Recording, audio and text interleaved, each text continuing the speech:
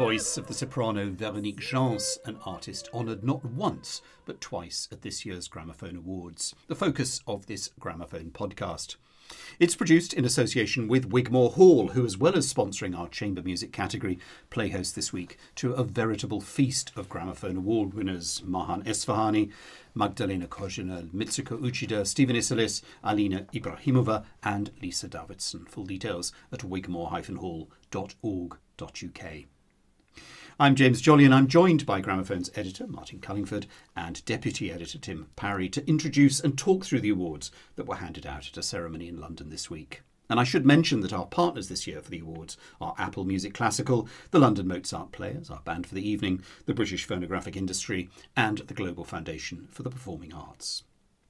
Now, even though one recording emerges as our record of the year, we all tend to have our favourites, and I'm going to pin my colours to the mast and say that the album that I've probably played more than any other from the list of winners is the one that won the Chamber Award. Two string quintets by Mozart, played by the Quatuor Eben with the viola player Antoine Tamisty. Martin, did this appeal to you? It did, absolutely. The Eben Quartet really are regulars to our awards pages, previously in works such as Duthier and Schoenberg, but here in Mozart, music right at the heart of the chamber repertoire. But they leave it feeling as excitingly modern, or of our time, to use that phrase, as anything composed in much more recent history. It feels very exploratory, individually even, but never without justification and always convincingly. And there's such a wonderful sense of inspired collaboration. Antoine Tamistet, as their guest additional viola player, clearly a fully integrated colleague. Tim, I seem to remember at our voting meeting you were very enthusiastic too. I love this record, and I think exploratory is absolutely right. I think there's a real sense of drama and narrative to it. I know some people found it too sort of preconceived, too controlled, lacking spontaneity. I didn't feel that at all. It kind of almost had a kind of operatic quality to it, and that they do. I can see why some people feel it's maybe a little bit pulled around, but always for me, for real dramatic effect, I completely love it. And it dances so beautifully. Absolutely. It's got that sort of lightness of touch. And it really is enchanting. And as I say, I've played it tons of times. Yeah. I mean, I don't, well into double figures. I was on holiday and that's all I played. You and I raved about it to each other before it even won the chamber category. We both clearly love this record. It's super. And I think if you're asking someone to listen to a chamber recording, this is a real showcase for exactly what that genre in a studio can do and achieve. And it also has the promise that there must be further volumes to come. Let's hope 2 more.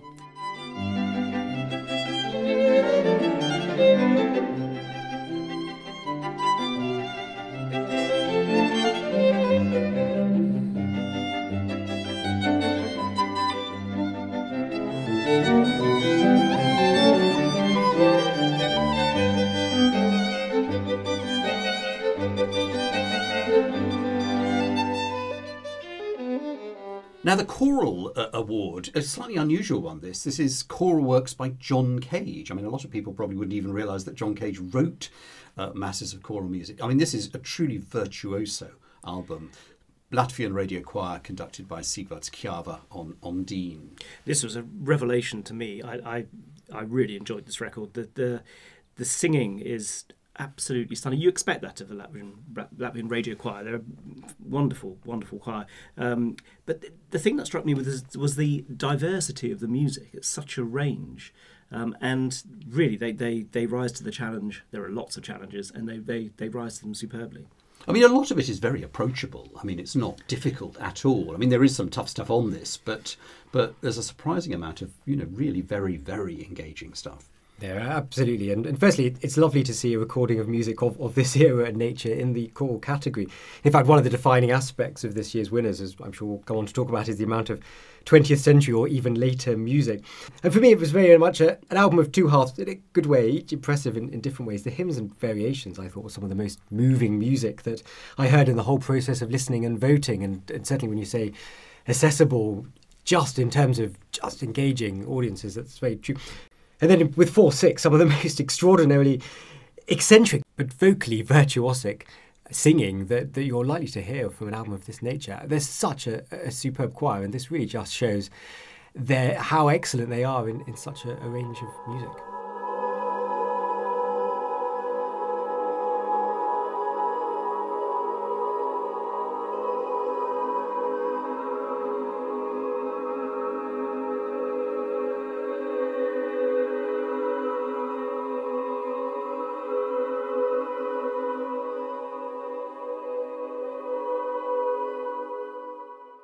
The Concerto Award. Now, this is an interesting one because it's not an original concerto, shall we say. It's a transcription of the Elgar Cello Concerto for viola, and it's twinned on the release by Bloch's Suite for Viola and Orchestra, which is a bona fide viola concertante piece, played wonderfully by Timothy Ridout, with the BBC Symphony Orchestra conducted by Martin Brabbins on a Harmonia Mundi release. Martin, I mean, what do you feel about a transcription of this work? Because we're so used to hearing the cello, the bow digging into the strings. Yeah, I mean, I'm going to be honest, it took me a bit of getting used to. When Elgar wrote the cello concerto so powerfully, understanding the resonance of that particular instrument and the passages that the composer places within it. But the greatest accolade I can really give for this album is that I did get used to it, and actually its interpretation succeeds on its own terms. It manages to be moving and compelling within its own sound world.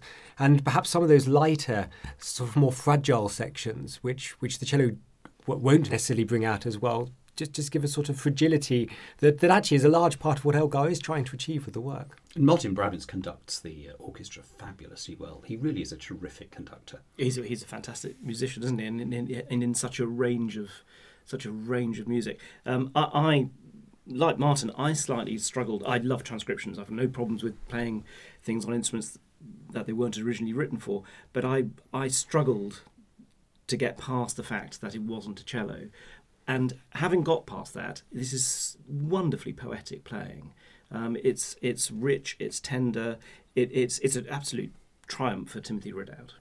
And the Bloch coupling is a. I mean, I suspect not that many people will know the piece, but it is really amazing. It's really fabulous. Absolutely, and I suspect this is probably the Bloch's finest recording available. Probably. I could imagine for the Elgar as well. In that version, it will take some beating.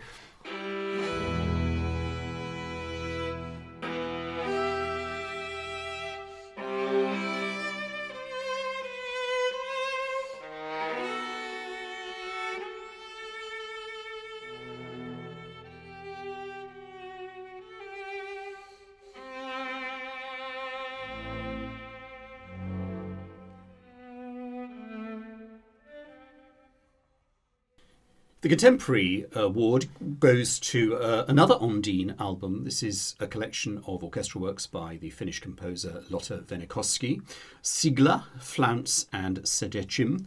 One of those is a harp concerto played by Sivan Magen, and all three works are played by the Finnish Radio Symphony Orchestra, conducted by their British conductor Nicholas Collong. A slight turning around of matters, as we tend to have a lot of Finnish conductors conducting British orchestras, and this does it the other way round. She's got a very distinctive voice. This is not thorny music at all. This is actually very approachable music. Beautiful colours, terrific sense of rhythm. I mean, was this high on your list of favourites? Yeah, I mean, she does have a very distinctive voice, but I think what's very interesting is that we get different sides of that very distinctive voice. A Brahms premiere, a work engaging with something of modern resonance, and then a concerto. And I think what is rather wonderful, it's exactly what a contemporary composer record can do. It can be a showcase of those different facets of what a composer is writing, but not in any way just feeling like a calling card. It actually feels like a really beautifully put together programme. And it is stunningly well played. I mean, the Finnish Radio Symphony Orchestra, radio orchestra, so they have that kind of versatility, but they really, really inside this music. It's superb advocacy for the music. And Nicholas Collong, who many people will perhaps know best through his work with Aurora, is so good at getting to the heart of music that's unfamiliar. And he made a whole stream of really terrific recordings with his Finnish orchestra, and this clearly is very near the top, if not at the top. Yeah, and I think that's what radio orchestras often do so incredibly well. That's almost one of their sort of raison d'etre, and I think this exemplifies that.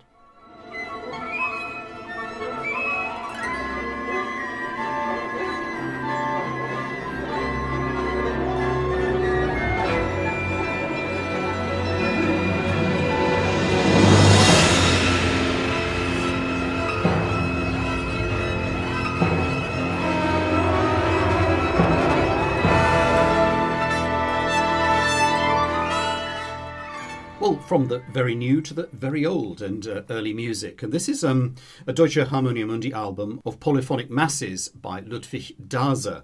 Probably not the first name to sort of bounce off the tongue when you're thinking about German Renaissance music. But this features one of the great choral groups, Continental Europe, Huelgas Ensemble, conducted by a veteran of this particular field, Paul van Nevel. I thought this was a stunning record, and actually it did incredibly well in the early music category. I mean, it was out there by a very long way. Yeah, I mean, I'm not going to claim a great knowledge of Ludwig Daser prior to this awards season, but having now listened to this, it is superb music. It's dramatic, moving, as well as elegant and compelling. And Paul van Nevel's Huelgas Ensemble really make the most engaging case for it too. And that's not to imply it's just here as a sort of piece of advocacy, but actually they believe in this music as being really, really interesting, and they bring out what is interesting about it. And it's beautifully recorded too. Stunningly recorded, yeah. It's interesting that in years gone by, the early category has tended to divide the critics who vote in it. And I think this year, this was a pretty overwhelming winner, which is, yeah, I can see why. In fact, there's another Ludwig Daser recording coming out on Hyperion from Cinquecento, so maybe this is something of a revival. And I thought also it was very interesting when it came to looking and discussing the recording of the year. It's not so much that it didn't just divide the early people, but actually it kind of united people who wouldn't normally have considered themselves specialists in this field at all. Now, this is definitely an album that even if you don't think you like early music, I think I really would recommend you give it a whirl, because I think there's lots of rewards to be had there.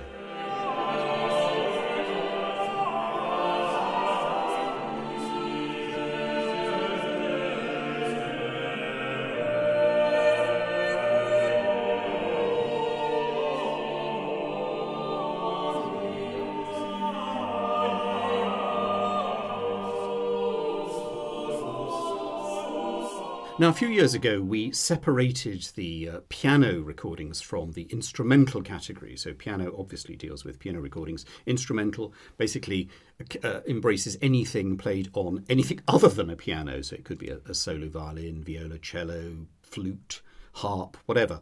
And the winner this year is an album that features two solo instruments, and obviously not together, played by Nurit Stark. She plays the viola and the violin on this. And this is a focus on 20th century Hungarian music for solo viola or violin, music by Bartók, Peter Eötvös, Ligeti and Veres.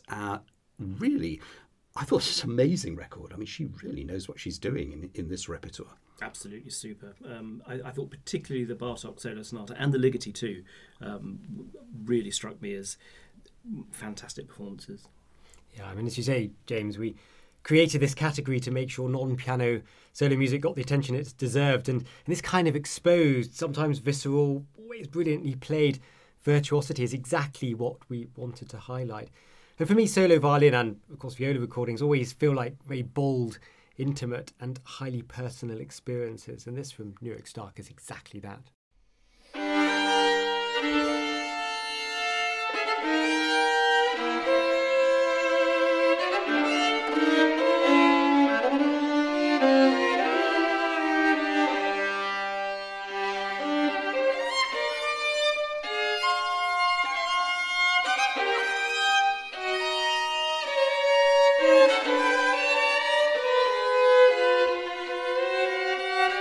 Now, that album was on the Swedish BIS label, and BIS have been named our Label of the Year in their 50th anniversary year, and also the 80th birthday year of their founder, Robert von Bahr. I mean, a truly wonderful, wonderful label that embraces such a staggering breadth of repertoire, from the complete Bach cantatas from Japan, the complete Mahler and Beethoven symphonies from Minnesota, whole swathes of Northern European music. I mean, the Edward Tubin symphonies were one of the earliest series, all the works of Sibelius, the piano works of Grieg, numerous song records from the likes of Carolyn Sampson. And also, it's a label that identifies talent before a lot of the rest of the world hears about it. I mean, for example, Alexander Kantarov, who carried off the Grand Prix at the International Tchaikovsky competition in 2019, he was already recording for BIS. And of course, last year's Gramophone Young Artist of the Year, Johan Dahliner, is also a BIS artist. So I think this is a really thoroughly deserved prize. I couldn't agree more. You've mentioned two of the superb young artists that they've been championing, Kantarov and Dahliner, but I mean, when writing about this award within the magazine, I encouraged our readers just to simply look at the BIS recordings shortlisted for this year's Awards. The Green Goals Quartet performing Schoenberg quartets, Pascal Roffet with an album of music by Ravel, Sanson piano concertos from Kantorov, as you've mentioned, an all-Hungarian programme that we've already discussed by Nuit Stark, and Beethoven and Mozart transcriptions performed by Paul Wee. But that's just a mere slither of the 2,700 albums in their catalogue, and 2,700 recordings which are all available because nothing is deleted, which I think is a really wonderful thing to say about the label. So individual artists and new ones at that, and those extraordinary series that you've referred to. It's a model of what a record label could be, and it's all led by this inspirational figure who founded it, has believed in it, and listens to everything that he is sent for consideration. And like a great record label should, they identify young talent and develop it and nurture it and work with it over the long term, and they're not trying to make 2 or 3 records with an artist who they then decide, actually, maybe that's not for us. They don't start working with these artists until they think, actually, they are for us. And here's a little bit of one of those recordings that Martin discussed. Here's a little bit of Alexandre Kantorov playing Saint-Saëns.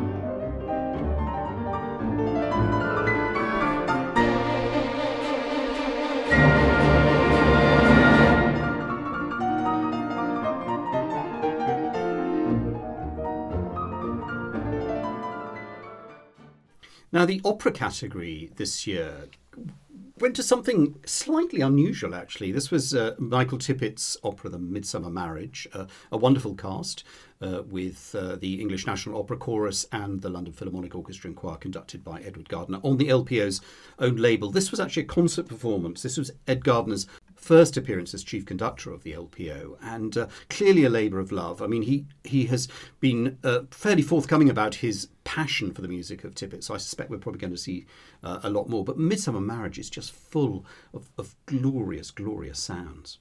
This was quite a statement of intent from Edward Gardner with his first performance with the LPO. It's a fantastic recording of clearly an important opera. I suppose the question is, how does it stack up against Colin Davis? Is that even the only other recording? I don't know whether there have been any others. I think it is. Yeah.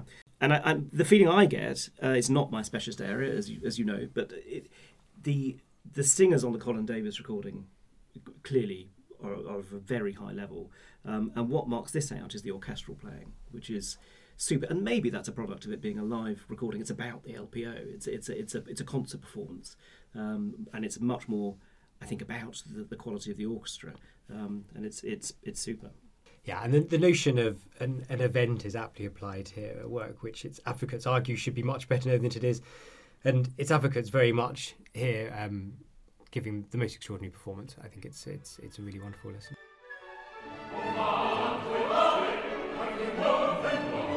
I don't know who they really are, but I've seen them since boyhood. I've come here on summer nights and mornings such as these. Then is the temple nearer. They are close. Well, the piano category this year saw a wonderful musician returning to pick up his 7th Gramophone Award. This is Christian Zimmermann. Recordings from him are few and far between, and this is an interesting one because it's a sort of recording in 2 halves. One recorded back in the 90s and one recorded a couple of years ago, and they've stuck together. I have to say it would be quite difficult to tell sound-wise where the two lie. But Tim, you're a piano specialist. I mean, can you tell in the playing what is early and what is late? I think you can. Mm-hmm. And I think this is a fantastic record, but I think the real highlight of it is Masks, which was recorded in 1994. I think the variations on a Polish folk theme are also really stunning. But I think, for me, the more recent playing has those Zimmermann traits of uber control, if you like, and it does slightly detract from the sheer spontaneity of it. Masks, I think, is just the Zimmermann at his finest. I don't think you'll get a finer Masks than that. The level of the playing is all stunningly high level, but I think in the playing you can see that the shift in the emphasis that Zimmermann went through over the last 20 years. And he's always been a great advocate of the music of Szymanowski. I mean, it punctuates his career at regular intervals. I don't really know why he didn't complete the record back in the 90s.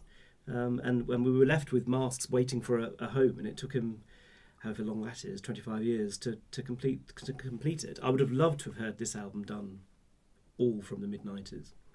Yeah, but how wonderful to have figures of the stature of Zimmerman making records, going into the studio, making recording feel like something significant that's worth paying attention to. And it is beautifully played.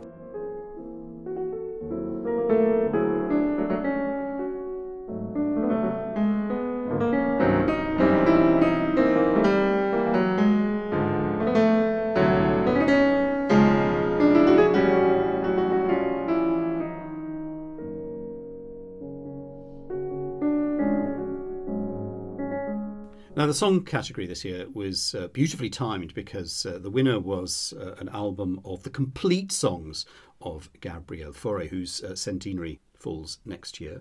This is sung by the French lyric tenor Cyril Dubois with Tristan Raïs at the piano. This is an aparté release, and it's quite unusual for one voice to sing all of Fauré's songs, but there's an intimacy about the way this is recorded, and as I said, a beautiful lyric tenor voice. I remember, I think I first discovered it on the Gramophone recording of the year from a few years ago, the complete recording of Berlioz's Trojans, where he had a relatively small part, and I just thought, wow, that is an incredible voice, and I've heard him a number of times since, and I just mesmerised at the sheer beauty of it, and I think he brings to these songs something very, very special. Yeah, it is an extraordinary voice, and I think it's perfectly suited to this kind of repertoire and recording. There's an engaging intimacy or informality in a way. And I think what's quite interesting, as you said, it's quite unusual to hear all of these songs in one voice, and there could be a danger that would be quite samey, but actually the complete opposite happens here. And I think he shows the sheer variety that lies in these songs, and perhaps makes us realise it for the first time. And he's obviously thought about them as each one is an individual song that requires its own identity and its own poetry. There's no sense of just working through a list. They've also been very nicely put together in that they create sort of three programmes. I mean, I really wouldn't suggest anybody attempts listening to all of them, but you can certainly listen to them in sort of like three panels of a triptych, and they work very nicely because they've been very cleverly put together. Yeah. I think that's absolutely right. I think it. I was going to say it's probably an album to dip into, but no, you're right. You can listen to each of the three programmes as an entity. It's a gorgeous voice, and it's the kind of singing and playing. Actually, Tristan Rice is super pianist on this album. It draws you in, and it sort of holds you and doesn't let go until you press stop. I absolutely love this. It's very closely recorded as well, which actually rather suits his voice because he has this sort of mix of head and chest voice, and it's the closeness of it. You feel absolutely you're there with him in the room.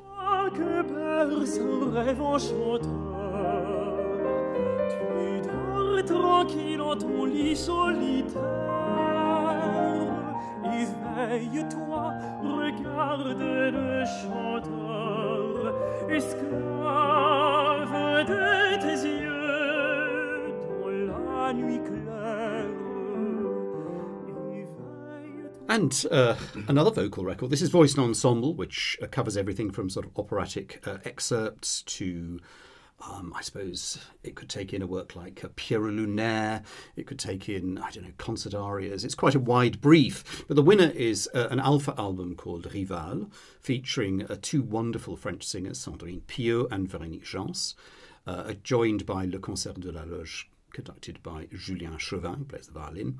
This is an album of sort of early 18th century, very unusual arias. I mean, most of them I barely even heard of the composer, let alone the opera that they came from, but they're done incredibly well. And these two singers, they may be styled as rival, but they're clearly very good friends, and they sing beautifully together. Yeah, this was lovely and a lot of fun.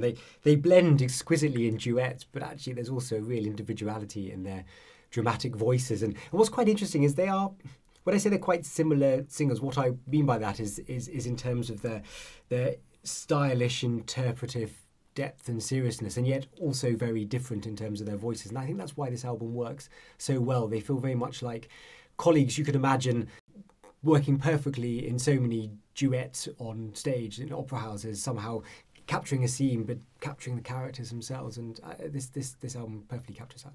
They're compatible and complementary, but you can always tell which is which. They have very distinctive voices. I thought this is a joyous record. Absolutely loved it. And we should also point out that Véronique Gens, who did appear on about 5 shortlisted albums as well, she is named our Artist of the Year. I think a wonderful musician that we're very proud to be associated with this year.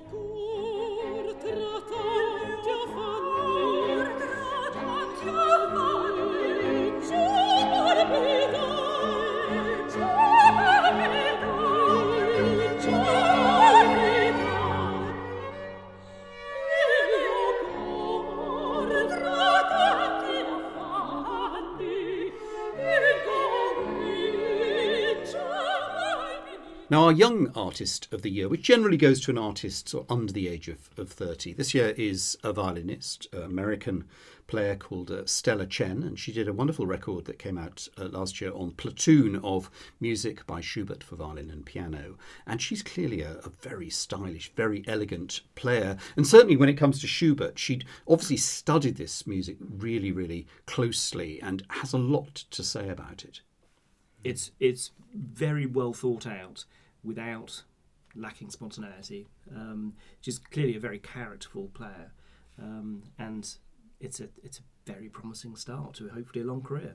Yeah, I mean, what do we look for in a Young Artist of the Year? Virtuosity, of course, that's a given.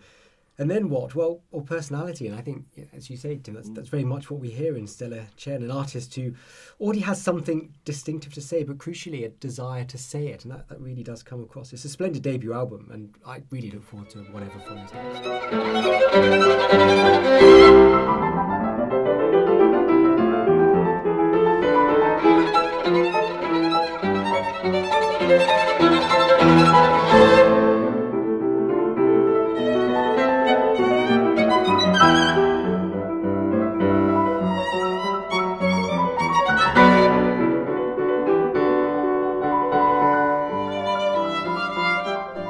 Well, from an artist at the start of her career to one who has retired, this is our Lifetime Achievement Award, and this goes to Dame Felicity Lott, a wonderful English soprano whose, I suppose, her sort of centre of musical gravity is perhaps the music of Mozart and Richard Strauss. She was a wonderful countess, wonderful Pamina earlier in her career, Marschallin and many other Strauss roles. A very stylish, elegant, charming singer, and I think her personality really sort of bubbles through when she performed French operetta, which she made something of a sort of speciality and earned her a huge following in France, where she's a sort of mega star, and certainly with her performances in Offenbach. A beautiful voice and a wonderful song singer as well. She sort of rode that wave that Graham Johnson sort of created with his Songmakers Almanac, and she was one of that little sort of group of singers. And she embraced an enormous range of song, and particularly she championed British songs really, really well. Wonderful singer. Yeah, and I think it's wonderful that we're celebrating with this award someone as identified with operetta and the lighter side of music, as it were, but also Lieder, Schubert, also Mozart, Richard Strauss, and even people like Henze, contemporary music. And then someone who contributed so much of that gloriously surveyed repertoire to record.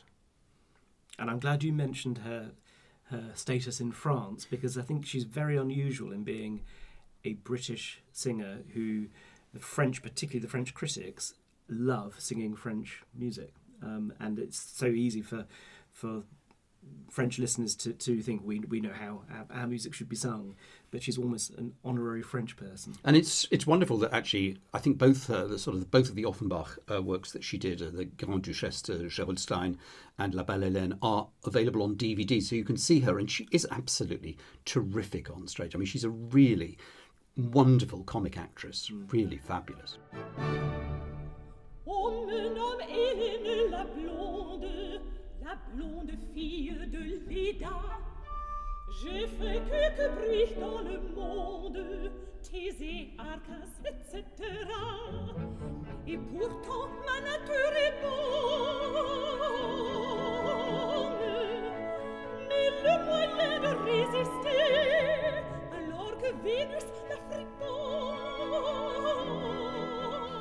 Now, the Concept Album Award is one we introduced 4 years ago, and it's really there to engage with a new style, not new style, but an increasingly popular style, perhaps, of recording, which is very much conceived of as an album. And it's not just an award for clever programming. I think it's a little bit more than that. I think it's an award for an album where the whole is more than the sum of its parts. So it could sort of tell a story almost, or it could tell a sort of it might be a sort of historical survey, as we had a couple of years ago with Christian Pierre Lamarck's, a sort of survey of the cello and the viol. Or it can juxtapose the old and the new, as it did with Sean Schieber a few years ago, where he was playing on an acoustic guitar and an electric guitar. And this year, I guess there's a little bit of an ancient meeting modern, because this is an album from Delphian called Battle Cry She Speaks, with the mezzo-soprano Helen Charleston and the theorbo player Toby Carr. Martin, did this kind of chime with you?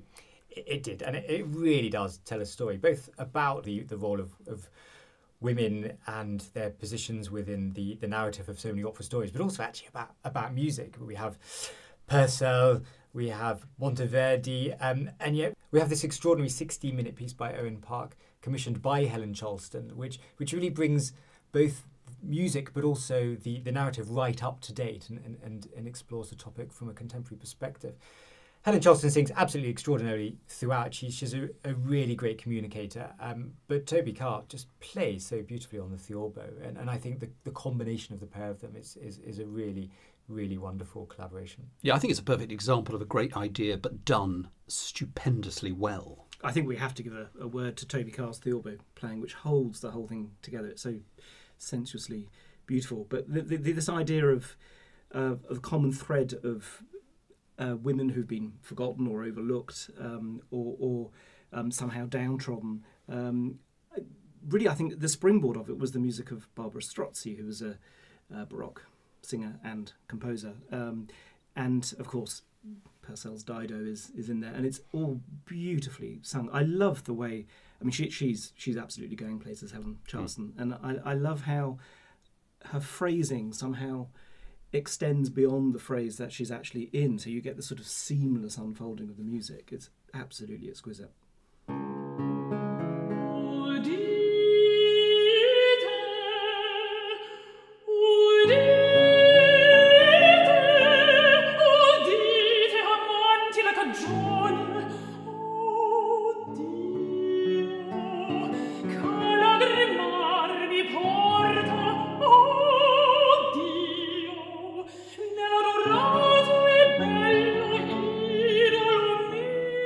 Now, the Spatial Audio Award, in a way, this is a sort of vague nod to Gramophone's centenary this year, because we've not alighted on a new production. We've actually alighted on something that was probably one of the great studio productions of the whole history of the gramophone, little g there.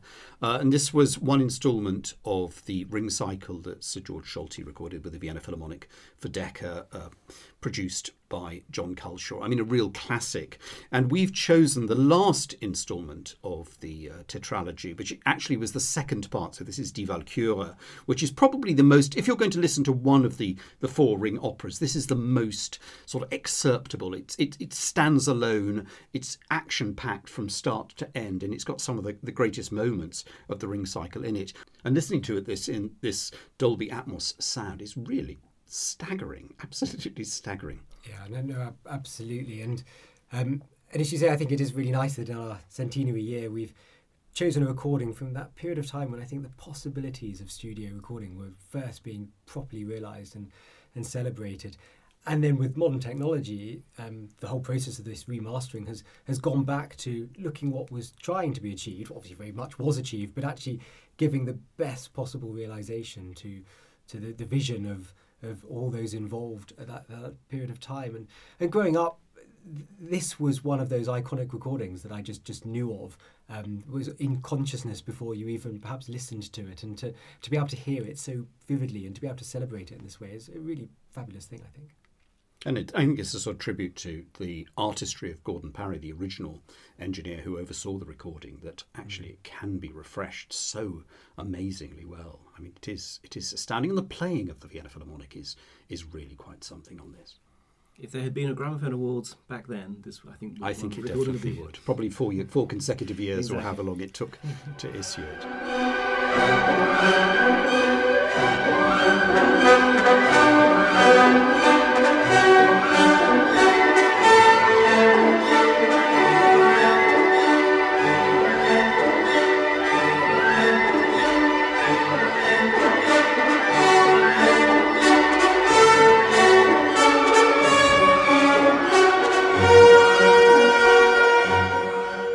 Now, our Orchestra of the Year, which is the only vote that the public is invited to join in, the way we do it is we choose 10 orchestras that have caught our imagination over the course of the 12 months, and we throw these orchestras out for people to listen to and dip into playlists and explore their work on record, and then vote.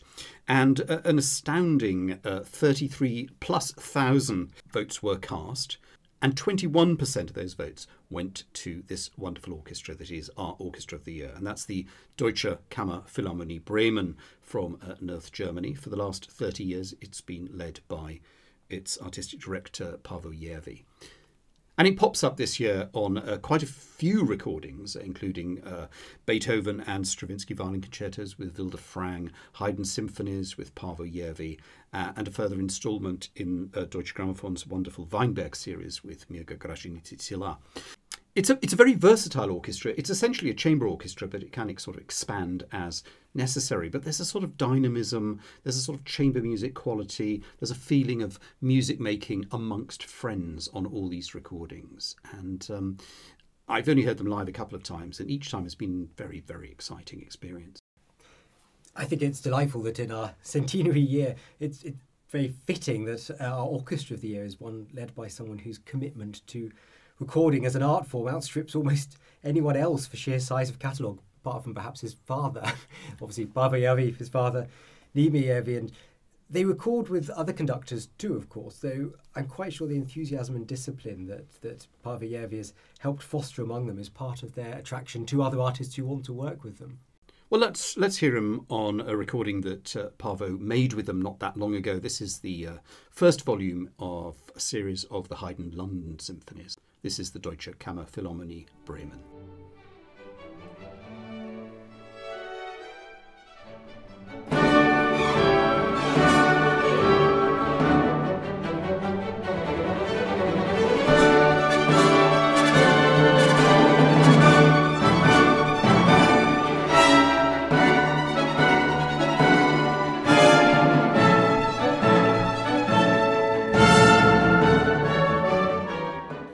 Now, if you've been following the categories and ticking them off, you'll realise that we've still one more to go. And this is the orchestral category, and I should also say that it's our recording of the year. This is the Danish National Symphony Orchestra, conducted by Fabio Luisi in Nielsen's 4th and 5th symphonies, the 4th, of course, being the inextinguishable Danish orchestra, absolutely in its own idiom here, with music by a fellow Dane, Carl Nielsen, but conducted by an Italian, which is an interesting sort of fusion, I suppose, of cultures. But it clearly worked. Absolutely, it worked. You get the feeling that Fabio Luisi has lived with this music for a long time. These are stunning performances. In fact, the whole cycle is superb. And it's this particular album, which as an album is available to stream. If you want the physical set, you need to get all 6 symphonies in a box. But I can definitely recommend doing that. They're all fantastic. The 4th, I think, is particularly fine, and the string playing on it is absolutely glorious. There are times in the 5th where I think the one thing I lacked was that wonderful side drum cadenza where Nielsen instructs the player to try to break up the music and disrupt the flow of the music at all costs. He doesn't quite do that, but everything else about it, I think, is really super. Yeah, it's just such stylish orchestral playing which seems to relish every lyrical section, every bit of rhythmic vitality, and the sheer resonance of the orchestral sound is hugely impressive. And you refer to the whole series, Tim, and I think you're absolutely right. If you want to explore Nielsen's music if you want to explore his symphonies, then this is an absolutely brilliant way of doing that. And this is the pinnacle of that series. And I think it's a very deserving recording of the year, both on the grounds of the music making itself, but also on what it contributes to the catalogue.